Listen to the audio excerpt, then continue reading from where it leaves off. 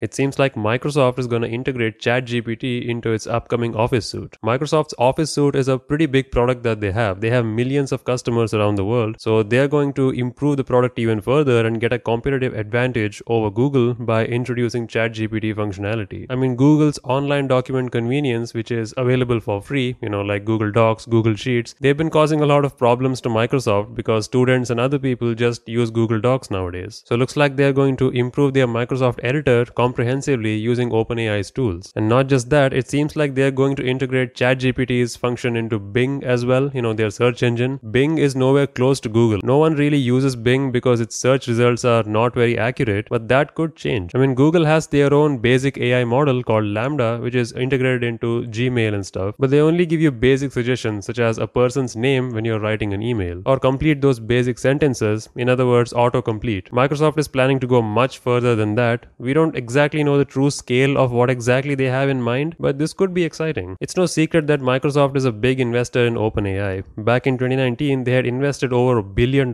so needless to say, they have a lot of leverage over OpenAI's tools and a lot of belief in the future as well. And it also shows that they are doubling down on their own search engine. They are not abandoning Bing. Maybe the Microsoft Edge browser will be one of the only ways by which you can access ChatGPT for free. Who knows? Right now, we are in that research preview, which is free. It may not remain free after all because millions of people are already using ChatGPT, and it's not free to maintain that thing. It costs real money to maintain the servers. So to account for the operational cost, they might introduce pricing at some point. So Microsoft users will have an advantage, maybe with a lower price, or maybe a ChatGPT subscription will be included with a purchase of, say, Microsoft Office. I see that as a possibility. If you want ChatGPT, it might make sense to just buy the Microsoft Office bundle so that ChatGPT comes along with it. You don't have to maintain a separate license, buy one version like 2021 or 2022, and that's it. You can use it forever. I'm not sure, but maybe that's what they might do, given that they are a huge investor. Reports claim that we can see these changes as soon as March of 2023, so that's not too far ahead. There have been some concerns that, there's been mass layoffs across all tech giants, Microsoft included. So how will these layoffs affect these ChatGPT integrations? We are not sure yet, but they still seem pretty confident with their March rollout. Who knows? I mean, as long as ChatGPT is free, I don't think anyone will switch to Microsoft's integration to it. But once this becomes paid, I think that's when Microsoft products will really take off, because people who are on the fence of buying it will buy it anyways, so that you're getting ChatGPT alongside it. I mean, I kind of feel ChatGPT is a little overrated.